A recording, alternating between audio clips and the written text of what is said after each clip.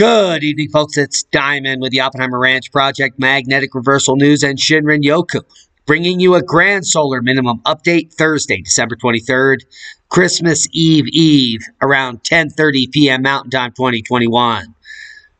The Reykjanes Ridge is rocking, and an eruption is imminent. But the big story, winter storm could bring 10 feet of snow and rare white Christmas to parts of the U.S. Keep calm. It's boom time. Merry Christmas. And that's a boom. Santa will deliver an uncommon white Christmas to some in the U.S. and chestnut roasting heat to others. Now, Seattle and Portland are lined up to get some heavy snow in the coming days, but many people in those regions are saying poo-poo to the forecasts. Now, 70 and 80 degrees in Texas during this time are not unprecedented, but the media is going to use this to, well, global warming your ass off. Keep calm. It's boom time. 10 feet of snow. Say it ain't snow, but it is. And it's coming. And we're not bumming.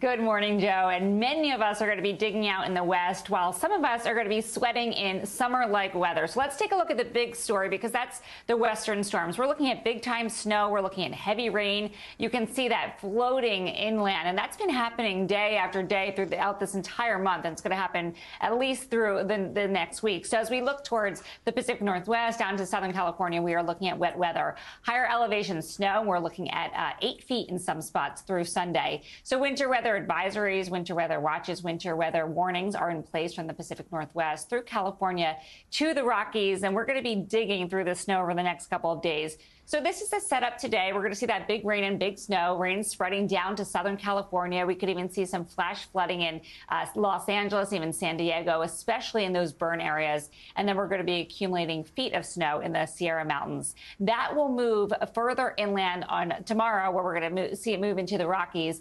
And then another Pacific storm hits the West Coast. So again, it's that December deluge where we're seeing storm after storm, and we're really seeing those rain totals and snow totals adding up. So the rainfall forecast through Saturday, you can see lots of dark colors on this map, up to 5 inches in some spots. That's half a foot of rain in some spots. Los Angeles, you're going to get a lot of rain too, and that includes Christmas Day, also Christmas Eve, Redding, Portland, San Francisco, even San Diego having some of that heavy rain.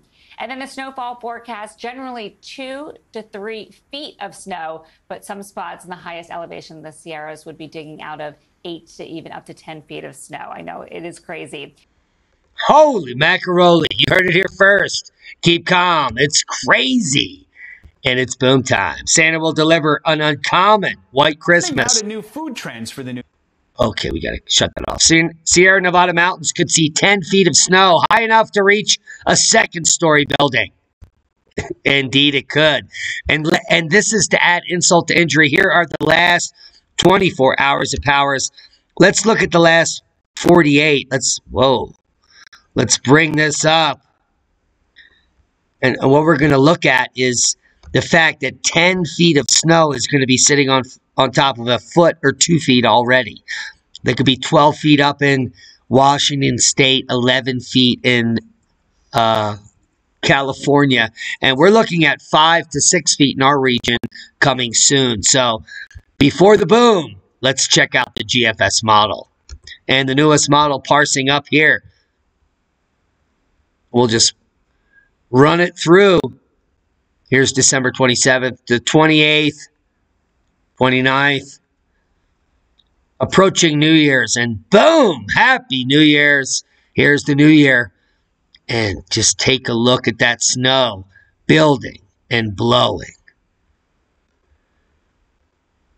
Let's get to the first 5 days of the debacle. Heavy snow moving into the Sierras, heavy snow moving into Washington State, Oregon, Idaho, Wyoming, Montana, Idaho, Utah, Colorado, snow moving into Arizona and the high mountains, as well as New Mexico. Here is your Christmas Day.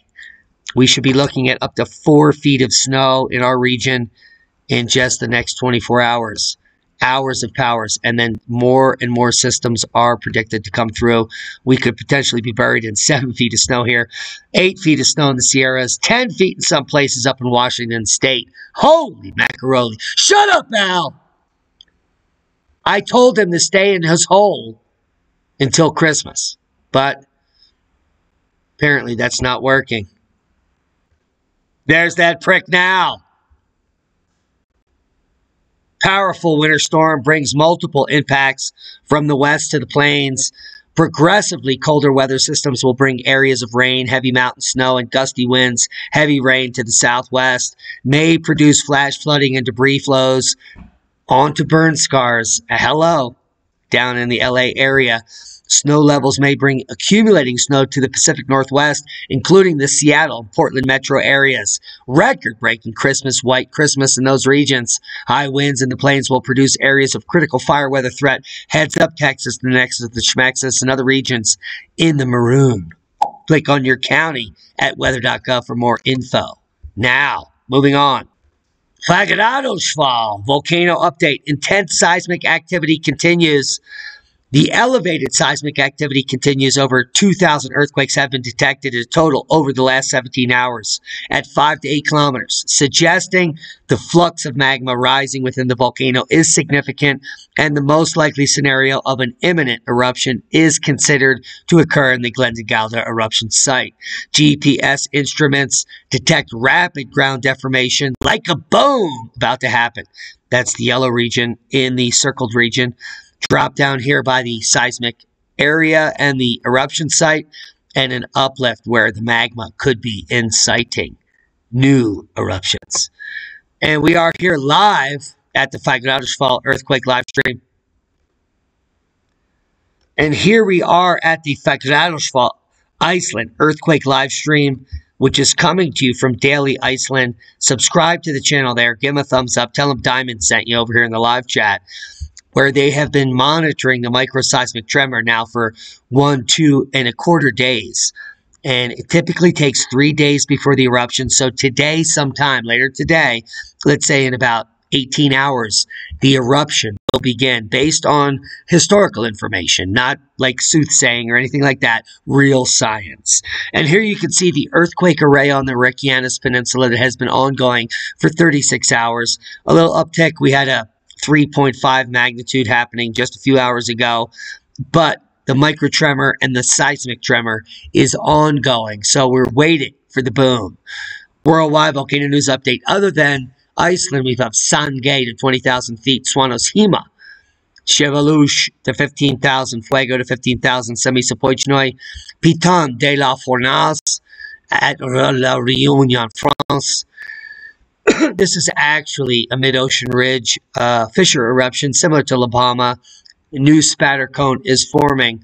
Nevados de Chillán, volcanic ash advisory. Nevados del Ruiz in Colombia, continuous period of tremor this morning. We're waiting for a big boom from Ruiz, potentially VEI 2 or 3. So keep a close eye on the Colombia. And Kilauea, resumption of activity at the Halemaumau crater. Again, a lot to talk about. Hunga, Tonga, and Hunga, Smokabonga, and Hapai volcano in Tonga, northeast of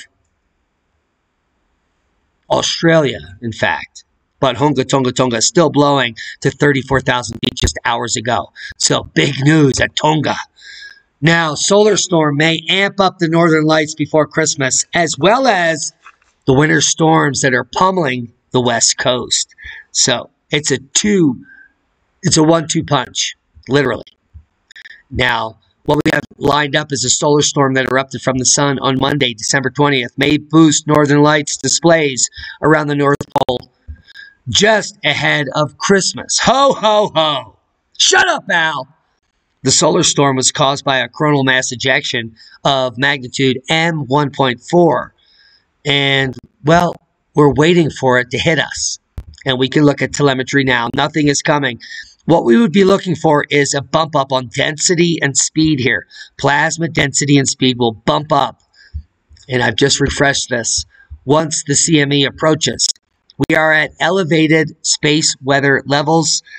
The current plasma speed is above 450 kilometers per second, or just at 450. So that's slightly elevated above a quiescent 300. And so that could bump up into the 700 mag or kilometers per second and could bring geomagnetic storm. But we've had KP0 for 6 hours over the last 24. And let's refresh this. We're still at KP1. And we're waiting for this to bump up 4, 5, 6 in the morning. Keeping a close eye. Because this type of event could accentuate the snowfall totals and, well, maybe trigger some booms as far as earthquakes or volcanoes. Now, astronomers detect up to 170 rogue planets hurtling aimlessly through space. This was predicted by the Thunderbolts Project and the Electric Universe model almost a decade ago. And the Thunderbolts theory is that, well, this is all coupled with the Velikovsky work back from the 1940s, where Velikovsky predicted that there were planets in our solar system in close proximity. And some of those planets are rogue planets that have been recently incorporated into the solar system we now live in. And if that's the case, there should be brown dwarfs and other rogue planets all over the Milky Way galaxy. And it's been confirmed today, well, actually a few days ago. But astronomers detect up to 170 rogue planets hurtling aimlessly through space. Well, I do digress. They're not aimlessly hurtling. They're headed somewhere. Maybe here, woolly mammoths survived on the mainland in North America until at least 5,000 years ago, DNA reveals. So all the nonsense where you heard about mammoths, all mass extinction, we overhunted them, and it was the Clovis people's fault is bullshit. In fact, listen. Macrofauna has an advantage over people. They can eat them, they can stomp them, and they can beat them. No matter how technologically advanced we think we are still fooling ourselves. Because what's about to happen is a reset where our dumb asses get handed to us, just like it got handed to the mammoths, where they didn't die out completely during the Younger Dryas event, but lived on and continued to pummel humans for hundreds of years to come. That's not dumb. That's just science. Now, golden-tongued mummies might have talked with the ancient gods. In fact, that is what they say. And some of the most amazing excavations have unearthed golden-tongued mummies in Egypt. The discoveries of these body modifications may help us understand how ancient people communicated with their gods, or not. But it's certainly a talking point and gets lots of clicks. Moving on. As we look for more clicks, we share some of the most bizarre scientific information being revealed on the planet, including the extremely rare deep-sea creature found in the California Ocean, once-in-a-lifetime event. And this, in fact, is the barrel-eye fish, shown in this image from the Monterey Bay Aquarium Research Institute 2009. Another account of this fish occurred recently, and it is, well, beyond bizarre and spectacular, and for a number of reasons. This fish has a completely transparent cranium, and its eyes are these two green orbs, not these two black dots. In fact, in these black interstices where we think eyeballs go are where other glands are to detect movement. And the eyes are actually back here in the head to see very low light movement at deep depths. And this fish is so unique that the barrel eye can move these eyeballs back into the front position to look forward where it's feeding. So these rotate forward on a barrel in the head of this fish. If you think you know anything about our planet, you're kidding yourselves. Macropinna is a small, dark fish with large fins, a tiny mouth, and a remarkable pair of eyes.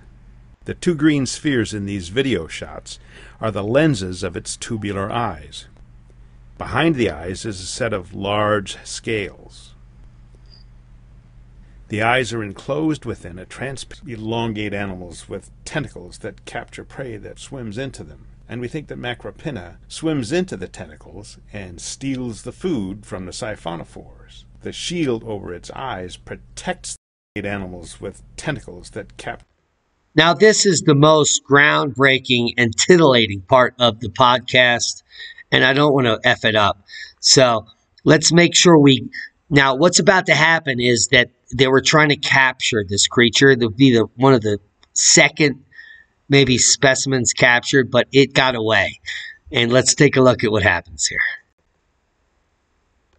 And steals the food from the siphonophores. The shield over its eyes protects those sensitive structures from the stinging cells in the siphonophore's tentacles. It can also rotate its eyes to avoid predators, or to avoid being captured by scientists. This is Bruce Robeson at the Monterey Bay Aquarium Research Institute. They missed it. Thank God. And that's a boom to science. And the transparent cranium of the barrel-eyed fish. And that's a boom to knowledge. Merry Christmas. Happy holidays. And Nanu.